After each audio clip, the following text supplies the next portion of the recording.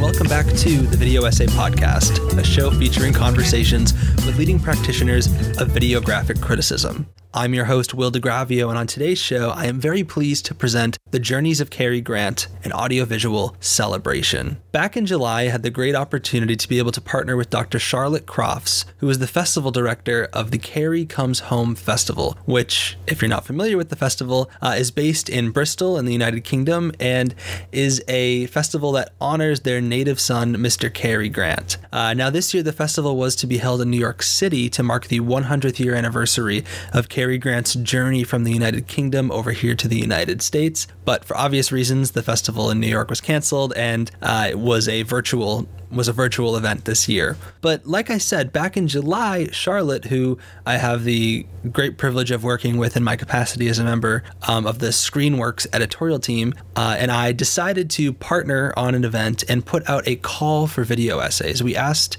listeners of this podcast, fans of the Cary Comes Home Festival, and really anybody out there on the internet to submit video essays that related to Cary Grant, and more specifically, the theme of journeys. Now, we left this theme of journeys pretty open-ended. It could be interpreted literally, journeys that Cary Grant takes within his films. It could deal with Cary Grant's biography and personal journeys, but it could also deal with fan journeys, your personal relationship with his films, watching them in different places as you grow older. It was very open-ended, and you can read the full call for videos at thevideoessay.com/Cary Grant. And one of the perks of submitting a video was that you had the chance to be invited to join us at the Cary Comes Home Festival for a live conversation that would be broadcast through the festival channels. And then that audio would also become an episode of the Video Essay Podcast. So that's what you're about to listen to now. So there's a chance that you may have already watched that video, and if so, thank you very much. But I also know that sometimes people prefer to just listen to things in audio form when they're in a car, on a walk, what have you. So here is your opportunity again. But I must remind you to please go and watch all of the video essays that we received for this event. And you can find them all again at thevideoessay.com/Cary Grant. But before we get to the festival audio, I want to reiterate a special request that I made in the last edition of the podcast's weekly newsletter, which, if you're not familiar, is called Notes on Videographic Criticism, and you can subscribe at thevideoessay.substack.com. But as I wrote in that newsletter, the other day I was starting to reflect on the past year. And I was going through and updating the podcast website. We have a new About page. A lot of the pages are just kind of more polished and updated and have more information about the show, what we've done, and videographic criticism more generally. And I was also adding 4 abstract trailers that I received as part of the homework that listeners were assigned earlier this year, which feels like years and years ago when we first started doing that back in April. And if you're listening here now and you're not familiar with what I'm referring to, in April, in the midst of the pandemic, listeners of this show were assigned the 5 core videographic exercises developed by Christian Keithley, Jason Mattel, and Catherine Grant for the Scholarship in Sound and Image Workshop at Middlebury College. And all of these exercises are outlined at length in their open access online book, The Videographic Essay, Practice, and Pedagogy, or videographicessay.org. And as I was updating this website, I was kind of moved, going through all of the videos that were there. I don't think I really processed everything that had happened. And I kind of started tallying up all the videos and was like, oh my goodness, listeners thus far, because, I'm still adding videos as they come in, have made a combined 68 videos, which is truly remarkable. And again, you can find this on our website, thevideoessay.com.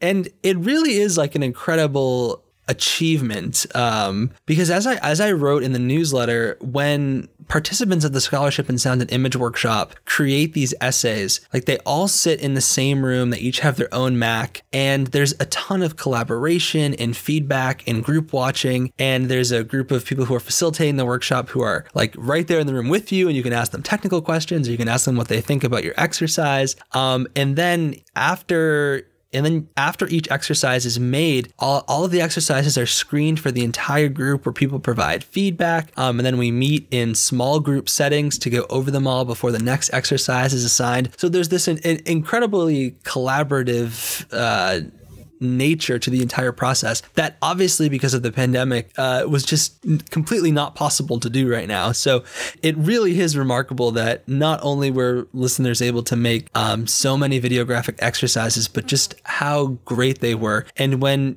so many of you emailed me, there was just so many wonderful anecdotes, like I've been trying to do a video for so long and this finally gave me a reason to test it out, or I've never done any editing software before and this was so scary, but I had so much fun. And it was like so great to read and hear, and it brought like a smile to my face in what was a very dark time for all of us, really. And so as I was reflecting on that, I realized that we really need to honor all the work that the listeners did in a new way and in a more serious way, because one of the goals of this podcast is to encourage listeners to make videographic criticism of their own, especially if you've never made any kind of video before. So I figured that there would be no better way to begin 2021 than by passing the microphone to podcast listeners, and specifically to those listeners who made a videographic exercise. So here's what I have in mind.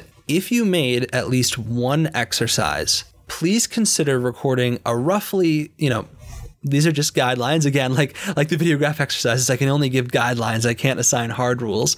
But please consider recording a 3 to 6 minute audio reflection and send it to me by January 12th, 2021. That was 1 month from when I originally put out the call in my newsletter. So we're a little we're a little closer to that deadline today. But you can record this on your cell phone. You could do it on a nice microphone or on your computer, really whatever works for you. I'm not like, as long as you are in a room that's relatively quiet and there's not a lot of background noise and we can hear you, please don't worry too much about the audio quality. The main thing is really keeping the focus on you and what it was like to create these exercises, especially during such a chaotic and scary time. And so the main question that I'd like you to answer is, what did you learn from the process of creating one or more of the videographic exercises? And if you'd like to reflect further, some more prompts for you to consider. What advice would you give to someone who is looking to create a video for the first time? And notice how I say video. I don't mean a video essay. I mean just any kind of exercise, piece of videographic criticism, little video experiment. What advice would you give them? And was there a videographic exercise made by someone else that you particularly enjoyed? What did you like about it? Why did you find it compelling? Did it make you think about a media object or multiple media objects in a new way? And finally, if you want to help me out, and this is, I would say, the least important part of your audio reflection, what would you like to see the podcast look like in 2021? Is there anyone who you would like to see as a guest? Are there any topics that you'd like to see discussed, either by me, by a certain guest, or by a panel of guests? Should we do more future homework assignments? In a way, I consider the Cary Grant videos to be a kind of homework assignment. And that was something that Charlotte and I talked about as well, where, it wasn't, we invited everyone who submitted a video by the deadline to join us at the festival, because it was more about the process of creating, of enjoying our fandom and love for Cary Grant. So going forward, I'd like to try and foster that sense of community and collaboration, and not feel like there are a lot of barriers to making video essays. So what should a future homework assignment look like? It could be an exercise. It could be a prompt where we all make a bunch of video essays. If you haven't yet, you should check out the latest issue of the Cinephiles, which has the collection of video essays Once Upon a Screen, in which a bunch of video essays reflect video essayists, reflect on media objects, primarily films, that traumatized them as a child. And again, that's linked to on our newsletter, thevideoessay.substack.com, if you'd like to find that. But anyway, again, please send me your audio files if you choose to participate to my email, which is just willdegravio@gmail.com, or you can reach out to me another way, DM me on Twitter or what have you. I can send you my email that way by January 12th. And then I will edit all of the files together and turn them into an episode later that month. And if you can't fit the file in an email for whatever reason, consider using a service like WeTransfer, but also like Google Drive and Dropbox are fine. And this is a crucial thing. Please remember to introduce yourself at some point in the audio recording, but preferably at the beginning. And it can be like a very short introduction, like, my name is Will DeGravio. That it could be that short, but if you are a student somewhere or a professor somewhere, or you work as a film critic, or you want to say where you're making the video essay from, or you just want to say, hey, my name is Will and I really enjoyed this and I can't wait to see what comes next. And then you go into your thing. So just give us a little sense of who you are at the beginning, preferably. And that's pretty much it. Again, like I'm really excited to hear what people have to say. And my way of limiting this to the exercises, people who made the exercises, is not meant to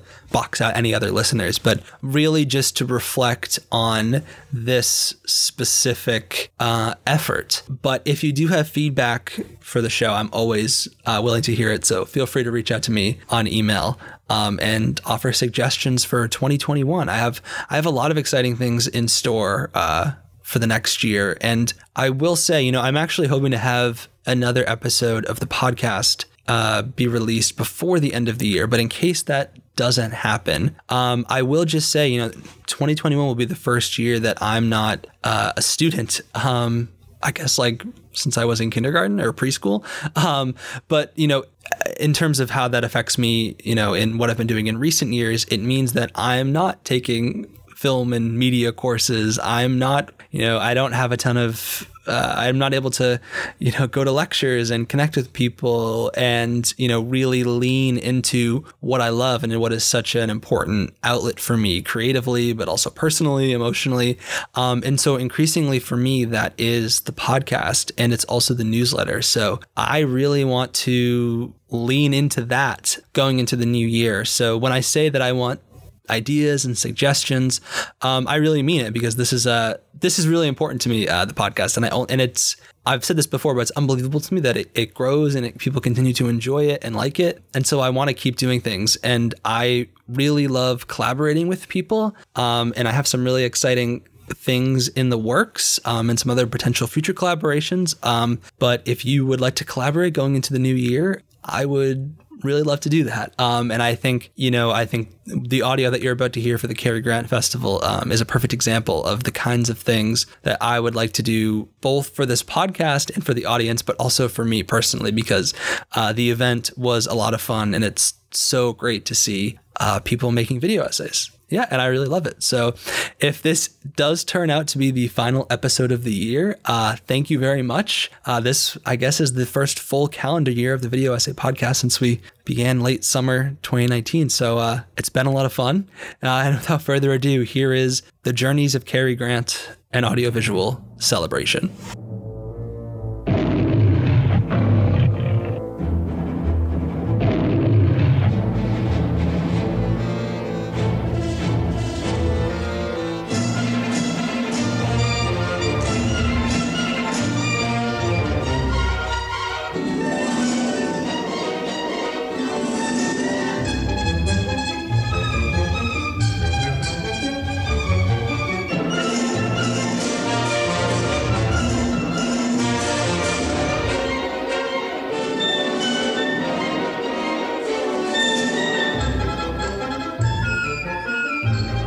Hi, everyone. Thank you for joining us. This is The Journeys of Cary Grant, an audiovisual celebration.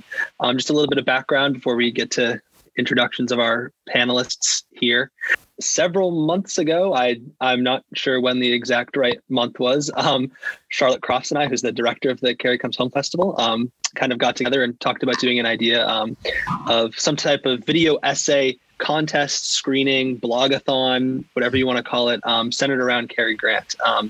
And I host something called the Video Essay Podcast, which features conversations with critics, scholars, filmmakers, and all creators of videographic criticism. Philip Brubaker right there was a guest on the second episode of the show. So if you want more Philip after this, you should go check that out, which you definitely will. And so essentially we decided to partner and put out a call for video essays and asked people to create videos around the theme of journeys, loosely defined. And I think if there's anything that this conversation will show, it's that there's an infinite number of ways to interpret what a journey is, especially when it comes to movie going and being a film fan and fan of Cary Grant. And so we've been gathering all of those videos and kind of sharing them as they come in. This is all, but I think maybe one or two videos will be discussed tonight. All of those are available at our showcase. And so you can go and find out more information about this event and about the videos that were created. I know my website link is thevideoessay.com/Cary Grant. And they're also available on the Cary Comes Home website as well. They're kind of cross-posted either way. So you'll get whichever URL you go to, you'll get it right. Anything you'd like to add, Sherrod? And congratulations and thank you for putting on this festival. I mean, it's amazing. This is such a treat because me and Will put this thing out there and we didn't know if anybody would respond, if anyone would send any videos in. And gradually they started coming in. And just to let people know that if you did want to do a video, we would still feature it on the website. So if you know of anybody that's working on Cary Grant or anything like that, do encourage them to submit something. And yeah, just delighted to have you all here. It's a very different, we've not done anything like this before as the festival. I think it's reaching out to a really strong community. I think the video essay community is a really interesting space at the moment, really growing. So yeah, thank you so much for coming. And I'm really excited to hear this talk and these discussions, these conversations. Absolutely. And so we sent kind of two main questions or multi-part questions kind of to everyone in advance, or just a couple days ago. So they didn't have too much head time, but just to kind of get the conversation going. Now, this whole event is based around the idea that you've maybe seen some of the video essays that have been shown before. We understand that you may not have. That's okay. Hopefully you'll still get something away from this event, or maybe it will incentivize you to go seek out those video essays. So we're not going to play them now or summarize them at this point, but to our panelists here, if I ask you a question, perhaps in your first answer, you could just give a quick little summary of perhaps the films that you use in your essay about Cary Grant and just kind of give us the gist of it as well. And the first question, and I'm going to put Philip on the spot here first, because like I said, he has a little more experience in my questioning styles. Maybe he'll be a little more prepared to go here, is how do you see your video relating to the theme of journeys? And how did that theme inform the creation of your video essay? And I'll steal the first part for you, because I think your video is perhaps, at least in my view, might be to a viewer unclear how it relates to journeys. I have my own take on, for folks who don't know, Philip's video is a supercut of impressions of Cary Grant throughout history and TV and film history. It's awesome. Just check it out. So Philip, that question to you, and tell us, how does your video essay relate to the theme of journeys? Thanks for having me on this Zoom call with everybody. I really appreciate the opportunity to talk about the video essay that I made and everything that you guys did too. So the journey, well, I don't know if there's a particular concrete linear journey that Cary Grant undergoes in my video. You could say that it's sort of, it's kind of a progression of his celebrity going on a journey, because it starts off with a clip of Kyle MacLachlan playing him as a younger man, and it concludes with footage of Cary Grant's Lifetime Achievement Award at the Oscars. So I don't know if it follows a completely linear path from young man to older man completely faithfully, but that's sort of the arc. And I mean, not to turn the spotlight on me, but it was more my journey, I think, that informed the video, because as a lot of video essayists know, making a video essay, and I mean, I don't even know if I can really call what I did in this case a video essay, but when you're making a video work where you're sampling various films and whatnot to kind of, make an argument, it's a process, and that process can be like a journey, because when Will first told me that he was working on this Cary Comes Home Festival, and he asked if I had anything that I wanted to contribute, I wasn't sure at the time. The first thing I thought of was the impression that I saw Dana Carvey do of Cary Grant, like back in the 90s. And I thought, and that really stayed with me. And I thought it was a hilarious impression, but I thought, is there really a video here? And I had the idea of doing a video of just impressions of Cary Grant, but I wasn't sure if that was enough really to get started on. So, and at the same time, I was working on another video essay about the Robert Altman film, The Long Goodbye. And so I kind of put the Cary thing on the shelf for a while. But then while I was working on the Long Goodbye video essay, I came across a scene in Altman's film where the attendant at the gate for an apartment complex does an impression of Cary Grant. And I was like, whoa, like what a crazy moment of serendipity, right? Like as I have this thing on my mind, I see this impression on something else that I'm working on. So I was like, okay, well, if I can have the Dana Carvey clip and this clip, maybe I can build something out of that, something fun, something light. And I thought maybe, I didn't know if anybody else would do anything like that. So I thought I would pursue it and just kind of see where it took me. And so it took me on the journey. And I think, but to answer your question about the journey that Cary Grant undergoes, it is kind of a journey for him. And also the term impression I would use kind of in a double way, because these are mimicry of Cary Grant's, voice and mannerisms. But also it's kind of like, it's just an impression of him because you never really see him that much in the video. And what you do see of him, it's not the classic iconic Cary Grant. He's got white hair, he's older, and it kind of reflects the fact that this video does not completely get at Cary Grant. And it may have something to do with the fact that beyond his films, I really don't know much about his life or his own kind of personal story. So it's interesting to hear the take on him from the other video essayists as well. I really enjoyed it, and it had a lot of resonance in a way with Roberto's video, because it's about these kind of global flows of Cary Grant in a way, and his stardom kind of exceeding his own nationality and his adopted nationality of being, he's British, who lived in America and adopted American citizenship. But the voices, I loved in Roberto's film, hearing all these Cary Grants with a different voice. And it was so odd, but those are the voices that you knew him as when you heard them, because that's how you experienced it. So I was actually really delighted to see that Roberto had a clip of Cary Grant from the Flintstones, because that was something that I wasn't able to locate for my video. Roberto, do you want to jump in here and kind of tackle that question and perhaps kind of build off what Charlotte was saying there? I too loved your video, and I think one thing that runs through so many of these videos is that personal journey that Philip mentioned. So I'd be curious to hear you talk about that as well.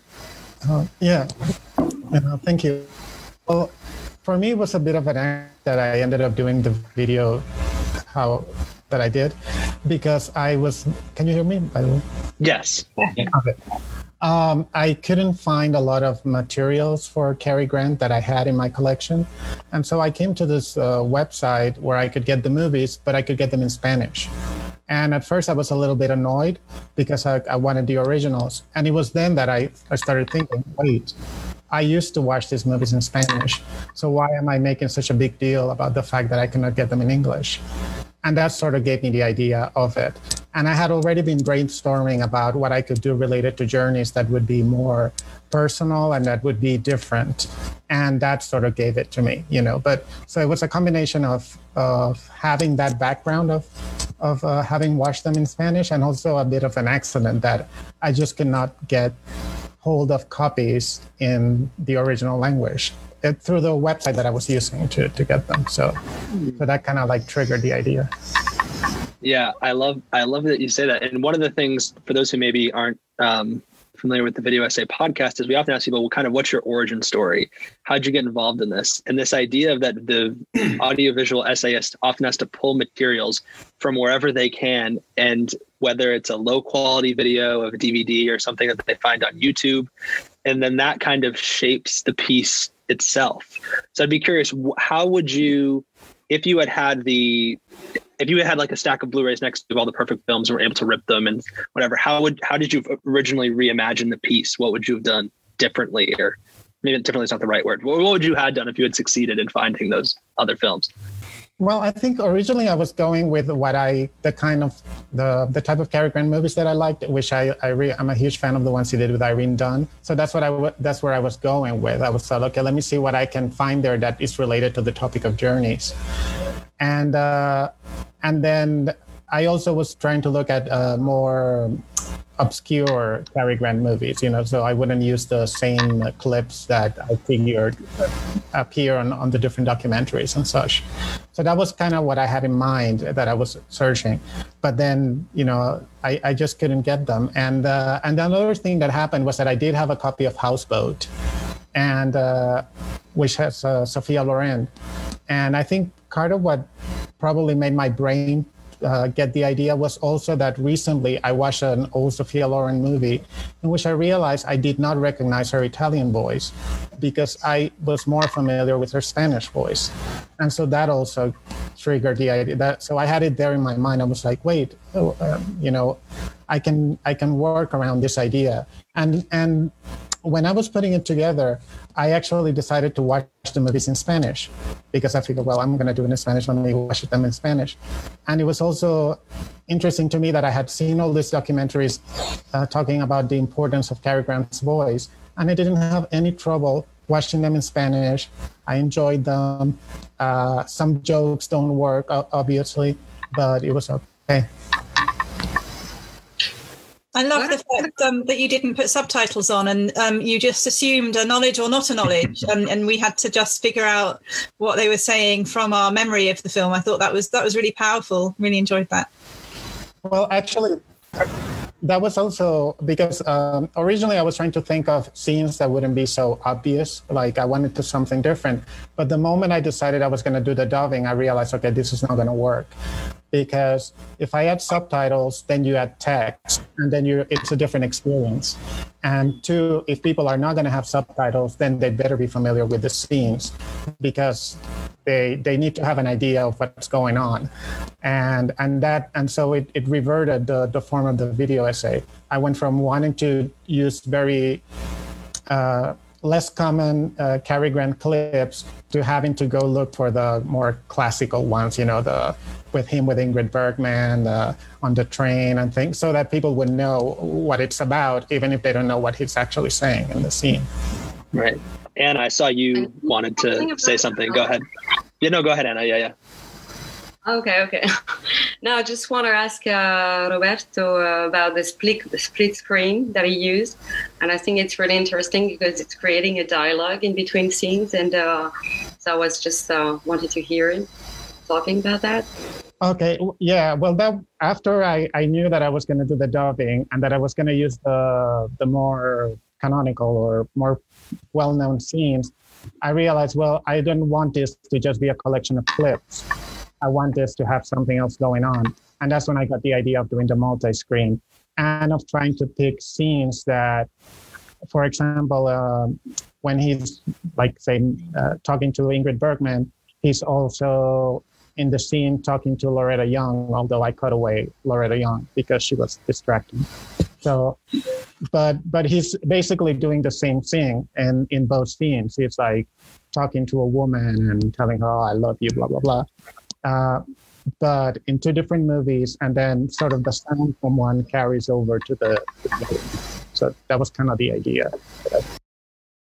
Anna, Marin made a wonderful video, Chicken in the Icebox, which is, of course, referenced to Notorious. And speaking about personal videos, yours is a deeply personal video, and it's structured as kind of this, I guess, like a love letter to Cary Grant, in which you offer like a mix of film analysis, but also your memories of seeing him for the first time as a child and your relationship to his films. So I guess the same question to you, talk a little bit about the journey, I guess, of making your video essay, but also this deeply personal journey that you bring us on in your work.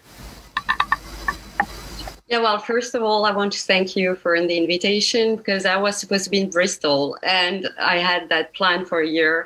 And yeah, because of the situation, I was supposed to be watching Cary Grant movie all weekend with my friend Dan, living in Devon. So that's a good consolation to be able to talk to you guys. So that's great. So to answer your question, I guess it's a personal journey to try to define why Cary Grant was so important to me. And at the beginning, I had some other ideas, and it was really long before I started really thinking of this essay. And finally, I'm like, you really need to define that, So at the end, I think I guess we can say that it's a personal journey to Cary Grant, or just to understand, how. Why I'm, this madness I have about Cary Grant, because I'm pretty mad about him. So, but that's it. What else? I don't know. I don't know how to explain. Because at the beginning I had some other ideas, and like creating a dialogue in between his character in different films. So I started working on that, and finally. I wanted to do something more personal, I think. And I thought, maybe some other fan, I hate this word, but would maybe find their own definition also through this different film extract that I put in this essay. I love the personal approach. I think it's very powerful. And I just love the starting with the chicken in the icebox. It's just such a powerful mixture of the domestic and, that particularly the references to Notorious, the fact that he's been damaged somehow. Yeah, exactly. Yeah. And I'm sorry for the length on, because it was a bit long comparing to the other essays, but 5 minutes to define why I'm so mad about Cary Grant was too difficult for me. And it's really funny, like it's Kendahl, right? Who made this film also about Notorious and this love relationship with Ingrid Bergman in the film, and the same shot. She started also with this shot when you can see his shadow and his back, and that was really funny to discover the film afterwards, and the other film actually. So, who's going to go next? I think that's a good segue to asking Kendahl could kind of contribute on, did you have a chance to watch Anna Marin's video and kind of maybe talk about perhaps any similarities between, but also please answer the question we've been asking everyone about your creative journey and how your video relates to Journeys. And I believe you two are the only ones that used voiceover as well. I believe that's the case. So another similarity there as well, right? Yeah. True, I think. Yeah. Yeah. Well, when Dr. Crofts sent the invitation, I almost discounted it completely because I'd never done a video essay before and I had no idea how. Yeah. As often happens with technical matters, I just asked my 9-year-old how to do it. And the reason why was that I immediately had an idea of what to do, because Notorious is my favorite Cary Grant performance. And I actually, in my mind, saw it as a journey and his personal journey. So, it's just that interesting way of Hitchcock, the MacGuffin, where you've got all this tension over all these different plot points, but it's really about a different kind of journey. And I think that Cary Grant so rarely had a deeply emotional in his films. So much of what he's done has been lighter and comedy, romance, that sort of a thing. And he was clearly a little nervous about going deeper, but here he definitely does. And he shows you what he could have done if he had taken on more challenging emotionally challenging roles. We've just watched Penny Serenade as part of the Cary Grant Festival, and it's a very different film, obviously, than Notorious, but there were elements of the performance in Notorious in some of the moments in Penny Serenade of those kind of deeply anguish kind of under the surface. And it's quite striking just having seen your video essay recently and then seeing that performance. Very different kinds of filmmaking, very different, but I think there are a couple of films like None But the Lonely Heart as well, in which he was able to play a dramatic role, but not as many as we perhaps would have liked. It would have been lovely to see him play in more dramatic roles. Yeah, and I think what got me about this particular performance, looking at this film again after having watched it for years and years over and over again, is that it's a very physical performance. A lot of his effect is through his physicality, which is something I'd always associated with his comedies. The kind of screwball stuff he did with Irene Dunn, and, just those roots in tumbling on the stage, at the beginning of his career. But he was able to translate that into deeply emotional performances, which you do see in Penny Serenade. But I think he brought it to a much higher level in this performance in Notorious, where just a look on his face, yes, but also just him standing with his back to the camera. It really struck me how much you learned about his disappointment, about his fear, his background. He doesn't say a single word about his background, about what has happened to him to make him this way, about poor dear Alicia. But you know that he's damaged, and you know that something terrible has happened. There's a whole story in his body language. Can I ask you, a bit like Philip and Roberto were saying, because you said you've not made a video essay before, was there something in the process of actually playing with the clips on the timeline which elicited new knowledge that you perhaps wouldn't have got just from writing about it? Definitely. And it made me realize that it was something I needed to engage with film criticism and exploration of film in a visual manner. And if I'm not creating the films myself, then the next best thing is to dive into the creation of another and really look at the details. So I feel turned on to the process of video essays now. It's something I want to do because it will help me to experience these films. I mean, how many times have I seen Notorious? I've been watching it since I was a teenager, but I feel almost entirely differently about this film now. It's much deeper to me now. So yeah, it was a revelation. Yeah. Wow.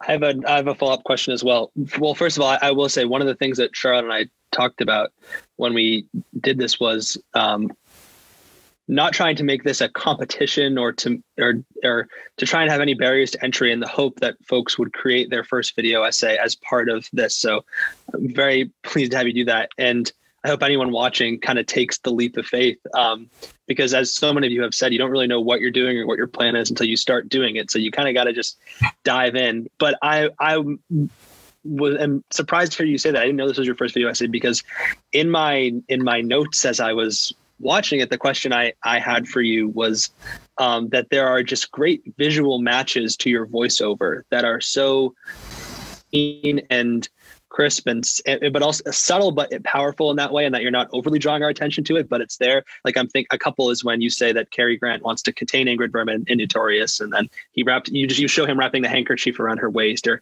he can't control her and it's the car steering wheel, or their love is a mirage and he's looking out across the sandy beach. And I'd be curious, for those images, were you finding the images and then doing your voiceover after the fact? Or did you kind of write your script and your voiceover and then go and search for images that matched the language? What was the interplay there like? I went through the film and applied a lot of criticisms and viewpoints about the film that passed beyond my own. So just the idea of him controlling her by putting that handkerchief around her, I just have that in mind. That was in one image.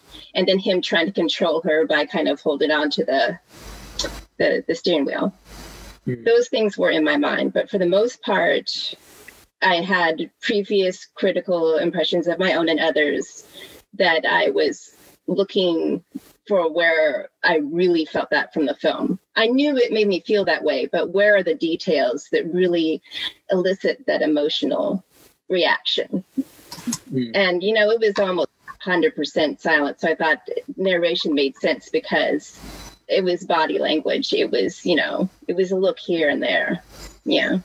Can I just stop you all there and just draw attention to my reference to her outfit at the beginning of Notorious? I just want you to appreciate that. Thank you. Carry on.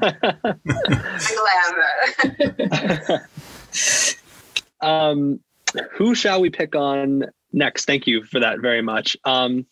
I think speaking of finely tuned editing, perhaps we could ask Ian to answer this question, which, you know, your piece for everyone should go watch. And I think it's only about 2 minutes. So no one really has any excuse not to just throw it on real quick when they have a free moment at work or something.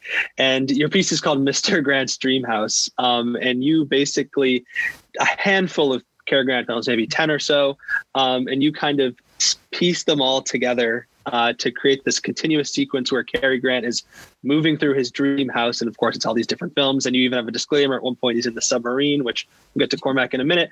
But at other times, he's in the train in North by Northwest. So again, I think it's pretty clear how yours answers the questions of Journeys.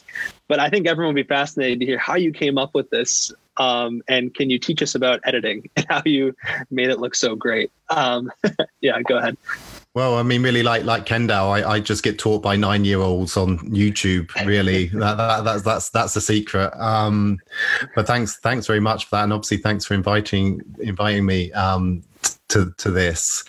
I don't know. I mean, the idea really came to me just because I tend to think very small all the time. So the first thing I thought of, in terms of Journeys, the scene I thought of from a Cary Grant film was from Bringing Up Baby, when he keeps getting up from the dining room table and following George the dog, because he thinks he's got his dinosaur bone, and he kind of keeps following out of the door, then coming back and coming round like that.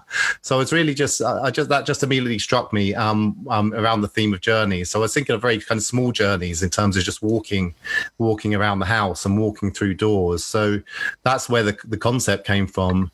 But then then I thought, well, let's have a journey which also is quite expansive. So you go through one door and then you're suddenly in another film. So it's a journey from film to film. And then I kind of thought, actually, even though it is only just over 2 minutes long, it would probably outstay its welcome if all Cary Grant was doing was just walking through doors through the whole thing. So I thought I would try and kind of have him actually look at him doing things, in certain rooms within the house. And I would have loved to have had done it so that there was kind of a performance in every sort of room you can think of. I didn't quite manage that in the end.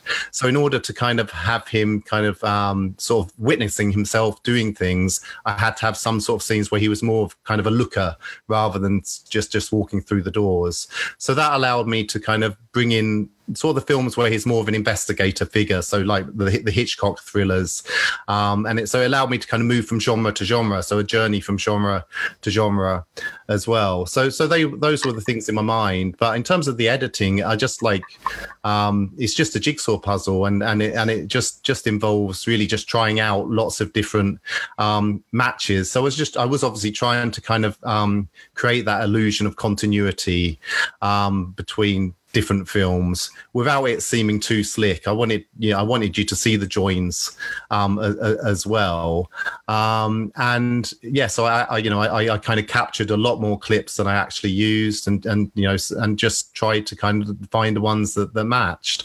I think the process of editing is funny, and I kind of like it. Just kind of makes me laugh when I find a match that makes me smile.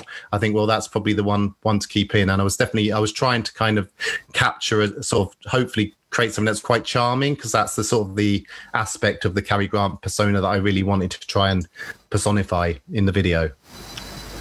I love that idea of if it kind of tickles you, you leave it in, like that humor is a tool in editing choices. I've not heard anyone describe that before. I really love that.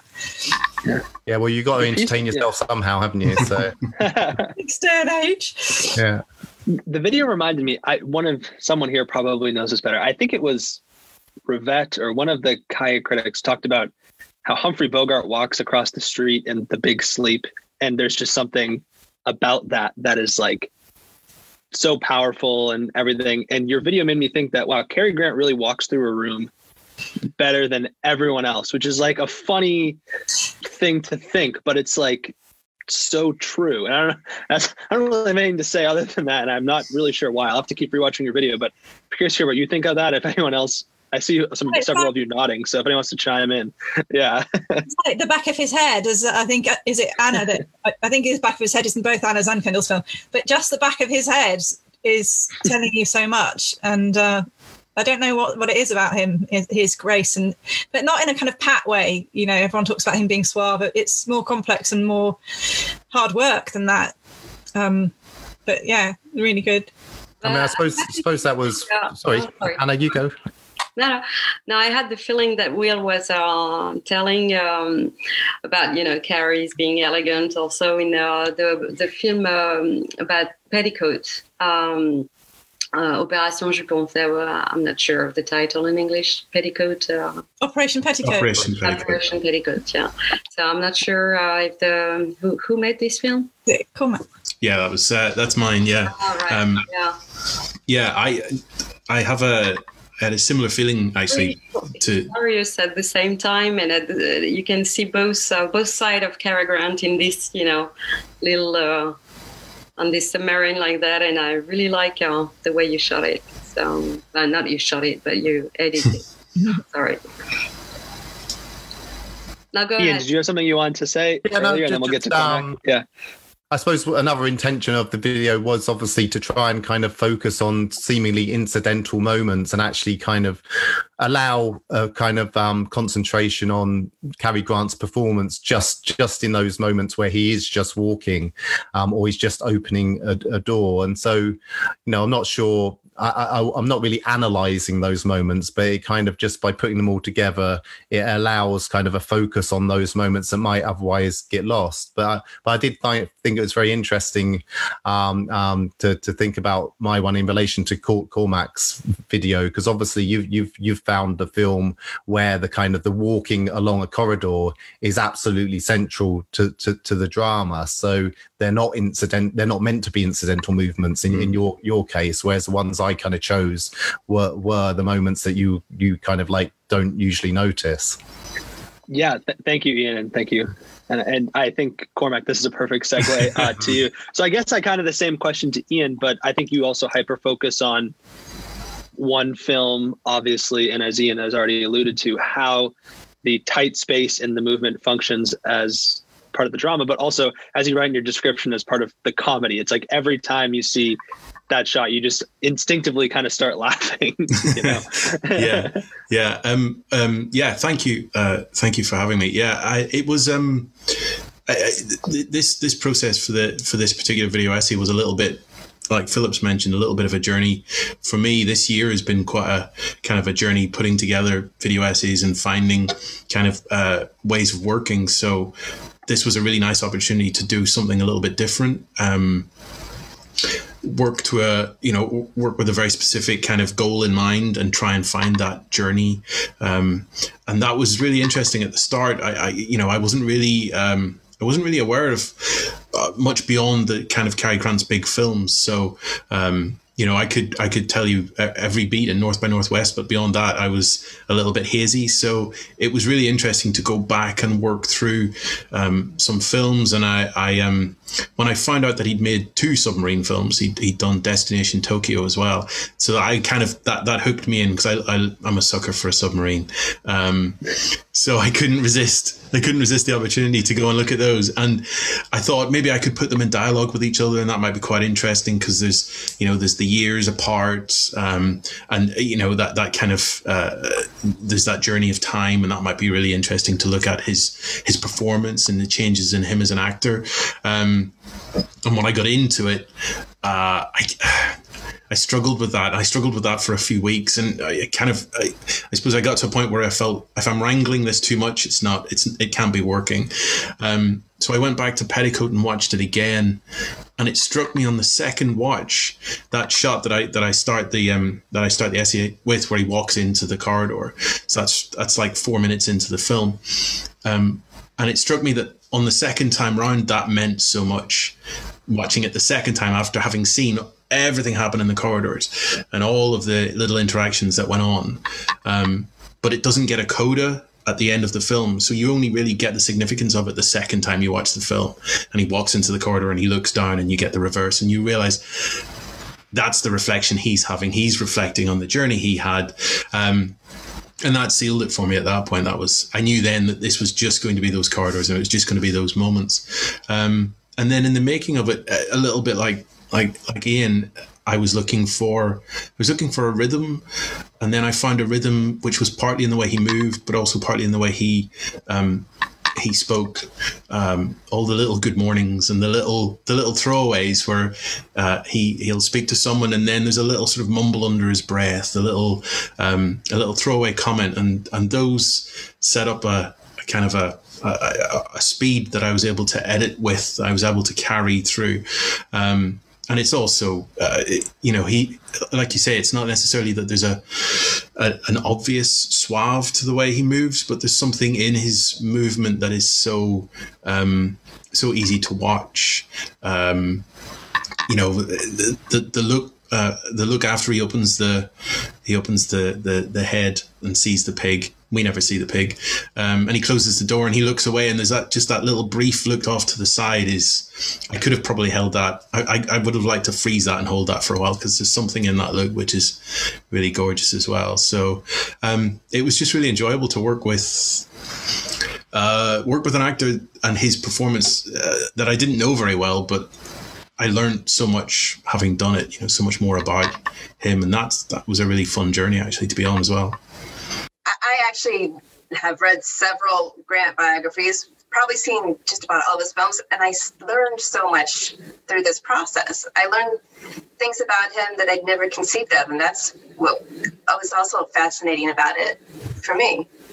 Yeah. I set out to read a biography, and I got about halfway through, and I asked myself, what was I genuinely learning from this that was going to help me make a video essay? And not enough was the answer. So I just went and watched a few more films instead. And, I think that was, I like I say, as I work through figuring out how to make essays, I'm realizing that sometimes it is just that process of gathering material, just more and more content, so that you can splurge it onto your timeline and then let the timeline help you figure it out. Mm-hmm. That's so profound, Cormac, because I'm teaching videographic film to my students, and none of them have done it before, and they're kind of at the stage where they're doing a proposal and they're doing a detailed plan, and it's just like, well, to even make the detailed plan, start playing with some footage, start manipulating it. And we had Catherine Grant came to speak to our students a few years ago, and she said it's precisely that. Of once you start. It's a material. I know it's all digital now, but it is once you get it on a timeline, it's material, and you learn things through juxtaposition. And so it's really delightful to hear you say that, because then it's not just me saying it. No.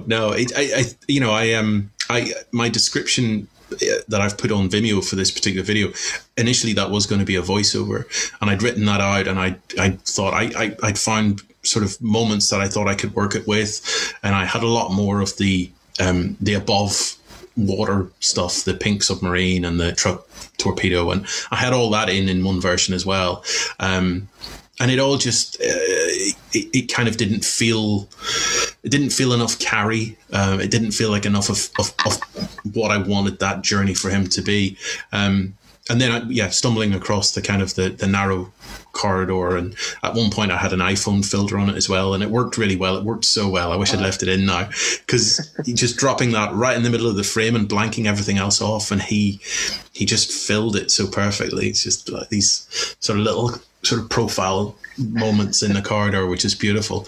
But then again, that wasn't necessarily what it was about. So there are at least 5 versions of everything I've ever done, if not more. That's quite a nice segue to Ian's film because of the kind of segmenting. The slicing.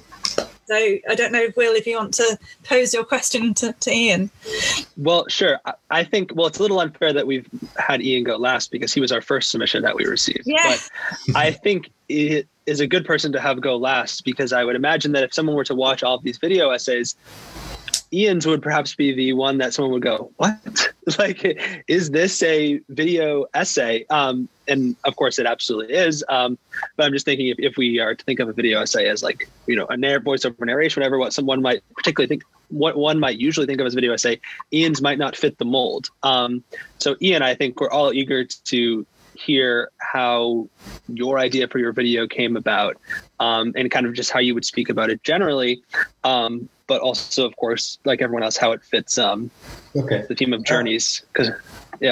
So I was working on a few ideas for North by Northwest when the invite came out, but it's very different from what I came up with this. I was very interested in Cary Grant's persona in the film as a star, and the way he is always central to the film. As soon as you see Cary Grant in that film, you know immediately that he is the star and he's going to carry the story. And I'm very interested how there are a surprising number of black people in North by Northwest, but very much in the margins, and how Grant contrasts with those. So I was kind of thinking about those issues. So that's kind of where the idea of the central screen came from. So what I did was, everything is the absolute centre of the screen that is showed in the film. And I've always been fascinated with North by Northwest as the idea of the journey in North by Northwest. And I see it very much as an Oedipal journey. Now, I did actually make a film about North by Northwest a couple of years ago, which is probably more complicated than the one that I've put together for this. And with that one, I recognised when I went through the film that the exact centre point of the film, exactly halfway through, is where he has gone to the Dust Bowl and the old gentleman gets off the bus. So that is the absolute middle point of the film. Now, you think the first point of the film, you see Hitchcock trying to get onto the bus, and the final shot of the film is the train. And so what I did from that was take that central point of the film and start running it backwards to the front, to the beginning of the film, and forwards to the end of the film, which is kind of Grant's journey. I see that central point as his loss of innocence.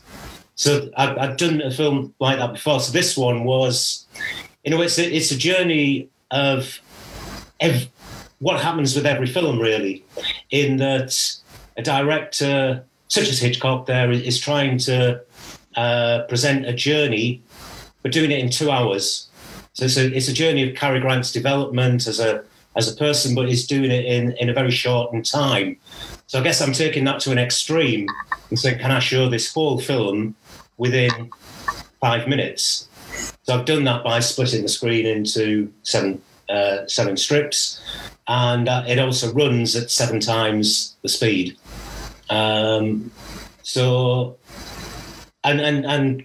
think it just shows how central Grant is throughout the film. And I think the second question you asked about using this and learning about what Grant brings to it, I'll just contrast it very much with Vertigo. And as central as James Stewart is to that film, Grant is to this. But the playfulness that I think Grant brings to this is just makes it so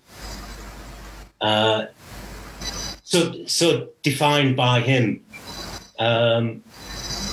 Sorry, I'm not explaining that very well. It's why I make films rather than speak about them. Can I chip in? I mean, I loved your film. It reminded me of the Saul Bass opening titles. That's what kind of inspired it as well. Yeah, I wanted to mention that. Yeah, so the very first shot of the office blocks fragmenting, and I wanted to bring that in as well, the idea of film, as you said, about a material thing that you play with. So it's the film strips that you're putting together. The MacGuffin in the film is the microfilm that's there. So yeah, it's playing on all the things within the film and the editing of the film to make a story, to make a journey. It's just trying to play on all of those things that are there, really, and the fun of it, and the manicness of the journey as well, which Grant so carries it. I wanted to get across the idea that it is manic, but at the same time, Grant brings a solidity to it, so he does center it. And you earlier mentioned that he can bring great emotion into scenes, as well as being slapstick and funny at the same time. And I think he does that in the scenes with Eve Kendahl. There's a kind of almost a Sergei Eisensteinian metric filmmaking to your piece as well, of the kind of the 7 sevens. Yeah, exactly. Yeah. I like to set things so that you have to do them a certain way, regardless of what the end product is. Just go through that process and see what happens without manipulating it too much. One thing I did think about as I was watching your film is how central the opening music is to it. And I noticed that you decided to kind of just keep the same music score in it. Like the music doesn't mimic the deformation of the video, I guess. And I was wondering, did you think about doing anything with the sound at all, or was that just because you just wanted to focus on the image itself? I think the sound has the speed that holds it together.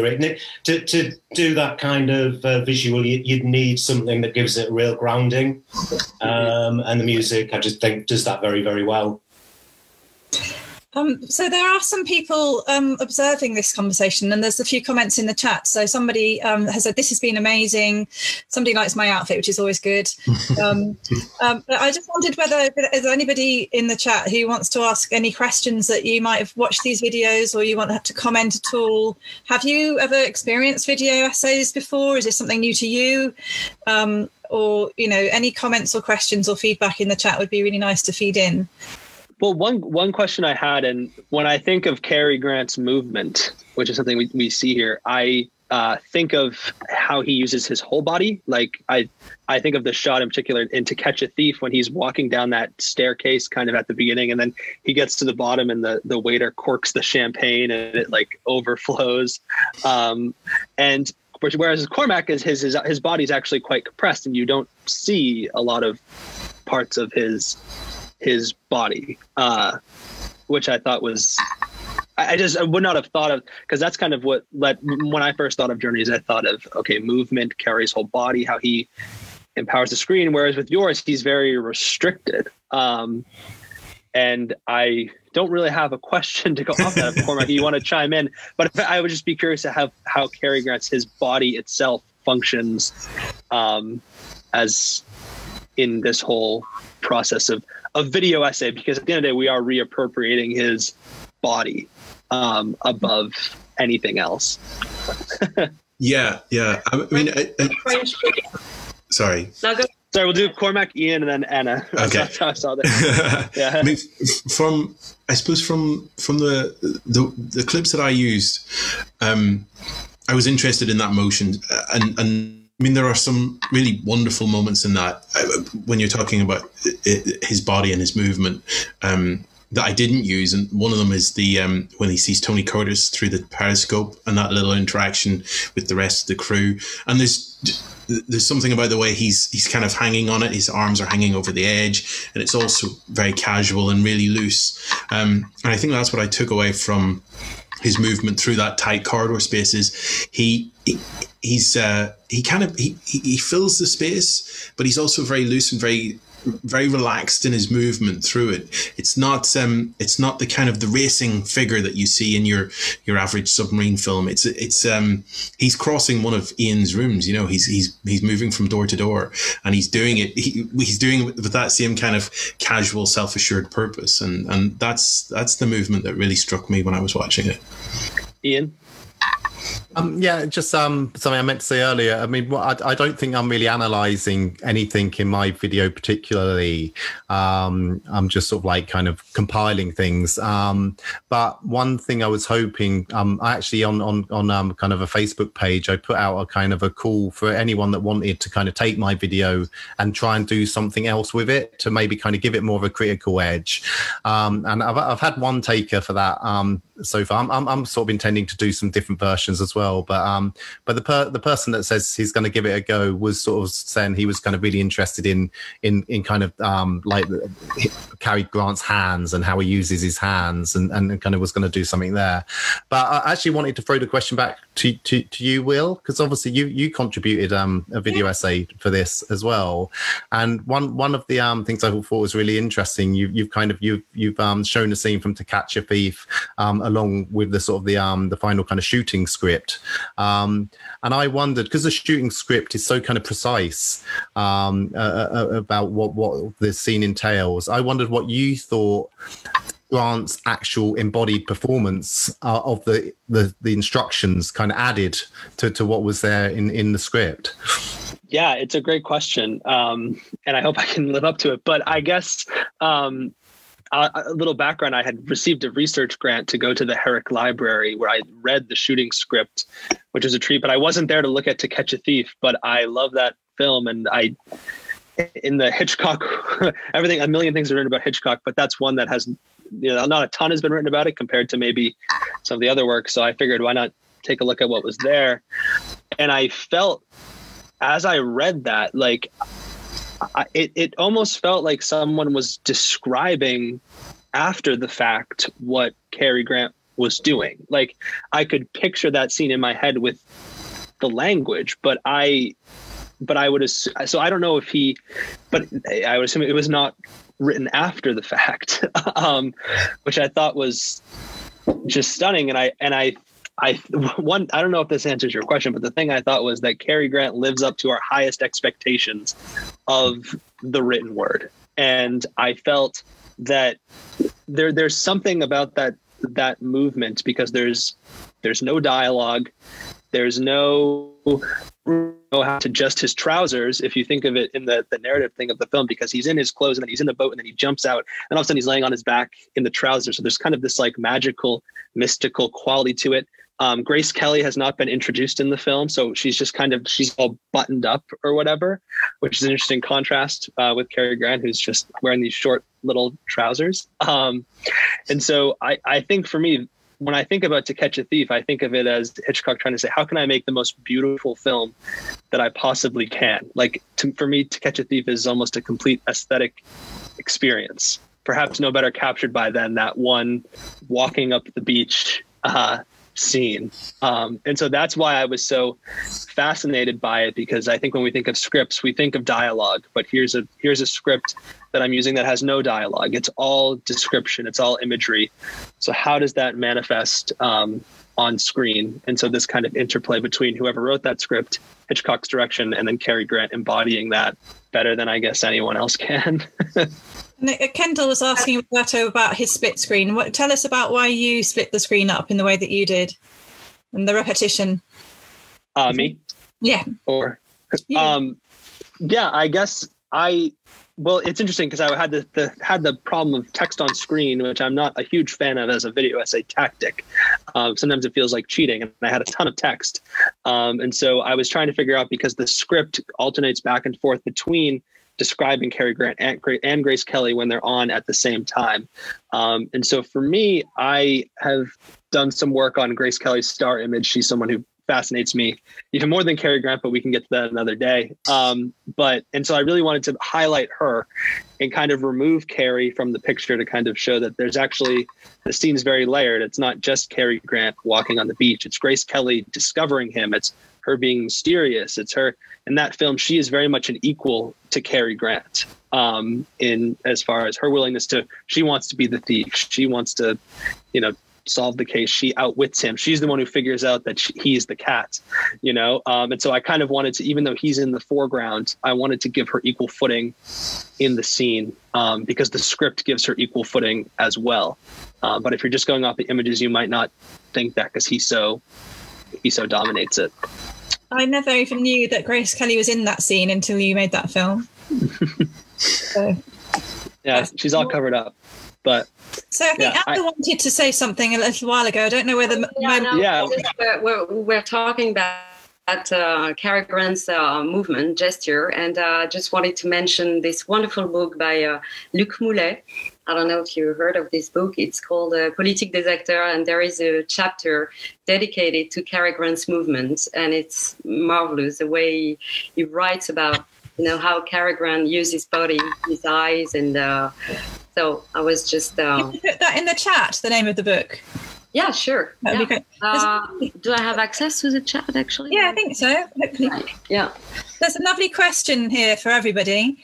Can everybody tell us a little bit about how they got interested in Cary Grant? Where are you from? And what's your gateway movie to Cary Grant? Here, I'll just shall we just, Charlotte, why don't you start off with that question? Me? I think you should answer that one first. I don't know. The Cary Grant Festival came because I was researching Bristol cinemas, and I found out that he used to go to these different cinemas with his parents, and that's how I became really obsessed with him. I don't think I properly knew that he was from Bristol, and so that was a journey for me to kind of find out who he was and to encounter his work with a different understanding that he was a Bristolian, which feels important to me, and it feels important to the journey that he's been on, not only geographically but also psychologically, and what comes through in his performances. And although I can't remember, was it who had said that they were reading the biographies but it didn't help? Was it you, Cormac? Yeah. I think I'm more interested in his performance and stuff, but I am interested in his biography because I'm interested in his relationship to Bristol, because that's kind of what I'm curating through doing the Cary Grant Festival. And I think they are connected. But I think one of the things that struck me just listening to all of you guys was one of the hopes that I had of doing this event was to take Cary Grant seriously as an object of study. I think it's so easy to dismiss him as this kind of frothy, good-looking kind of eye candy. And I think what each of your films does is to really analyse him and the technique that goes into those performances. And that was really a lovely outcome for me to see that. So I don't know what I haven't answered your question, sorry. Somebody else. Shall we go around and everyone can give their gateway movie recommendation to supplement that? Sure. We'll start with Roberto. What would be the one movie what would be your gateway movie to someone who maybe wants to, fall in love with Cary Grant? What movie would you recommend them? Oh, I don't know about that, but I will say that one of my happiest movie experiences watching Cary Grant was with North by Northwest, but it was because I watched it in this wonderful theater in Austin. So I do have that memory of Cary Grant, of having seen this in this big wide theater, and everybody was a huge Hitchcock fan, and it was one of the most memorable movie-going experiences I've had. So it is linked to Cary Grant there.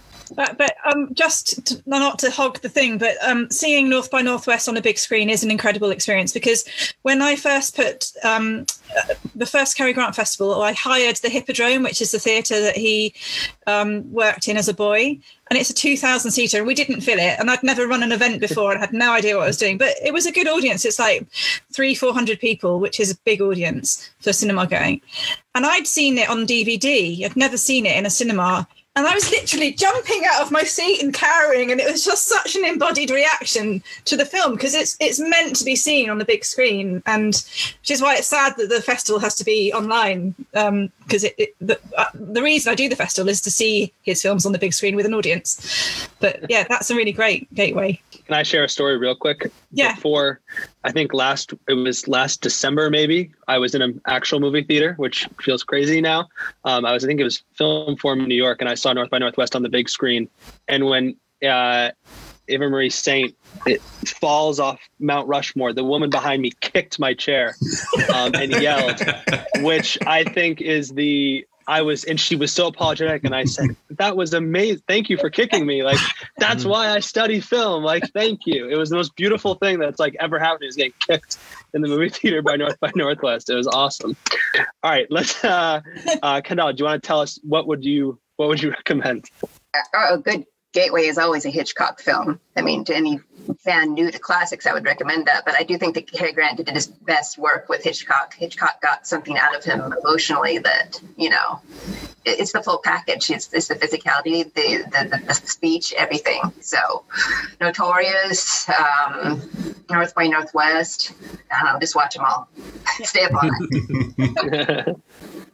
Anna, Marin? Wow, that's a tough one. Because I really, I love a lot of Cary Grant's movie, but I don't know about one, but the Hitchcock movie, definitely Notorious. I definitely love this film, but I love also all the Howard Hawks, like Bringing Up Baby. This film, I don't know how many times I've seen it with my daughters, and the Philadelphia Story. I love this film as well, and the film with Irene Dune. So many films. So it's and I love People Will Talk, Mankiewicz film, and it's a less known Cary Grant movie, but it's a very beautiful one as well. So I don't know, watch them all. That's my recommendation. Philip? Well, you think you have to include North by Northwest. That was my first Cary Grant film I ever saw when I was a kid. And beyond that, I think maybe Arsenic and Old Lace would hold up well with its dark humor and cynicism. I think that would be a compelling watch as well. Cormac? I whatever, third or fourth for North by Northwest, but this process has definitely made me a fan of Operation Petticoat. I think it comes at that period in his career where he's on a massive upswing, you know, but it's just got a really easy charm to it, which is really endearing. So yeah, Petticoat's fun. Ian Garwood? I guess I'd give another vote to Bringing Up Baby. I can't remember when I saw it a long time ago. And it was just one of those films where I guess at the time I probably had that sort of kind of cliched view of black and white films kind of being slower than modern films. And it really that was a film that I really remember sort of shattering my kind of preconceptions in that way, because it's just so fast and like the dialogue, you know, it is hard to kind of actually keep up with. It's actually a lot faster paced than kind of modern comedies. But I'm actually doing a class next week, which is themed around the Cary Grant Festival. And I got the one thing we're going to do is kind of watch something, obviously all online. And I did a kind of a poll amongst the students. I gave them a sort of a choice of 6 different films, I think, and they chose His Girl Friday. So that's my student's choice. So I'm looking forward to watching that again over the weekend. One of my Ian Magor? So Hitchcock would have been my own gateway to Cary Grant, really. And I agree with Charlotte. I think is because of the ease of his performance, I think it is often underrated. I think Notorious is probably his best performance. I also like him in Suspicion. But if for anybody looking for a film who's never watched Cary Grant, where you can't help but fall in love with his charm, I think is The Awful Truth. I thought of another one. Yes. Go ahead. I think it was my first Cary Grant film. I remember my dad saying, "Hey, watch this. Watch these opening credits." Charade. Yes. Yeah, Charade, yes, yeah. Of course. I think if you knew nothing about classic films and you watched Charade, it would definitely whet your appetite. Absolutely. I have to give a shout out to Only Angels Have Wings, which I think is among his best performances and the best films. And I'll give another fun recommendation, which is The Pride and the Passion, which is Cary Grant, Frank Sinatra, and Sophia Loren. And it's ridiculous, but very, very fun. If you mostly just seeing the three of them interact is most of the fun, but they have to transport this huge cannon across Spain that they've stolen from the French. It's hilarious, full of sexual innuendo, as you can imagine, but really great. Well, Charlotte, I know, has to put her son to bed, so unless anyone has any final words, I just want to say thank you once again to everybody for making videos and for joining us on a Friday night, and for some of you a very late Friday night given time zones.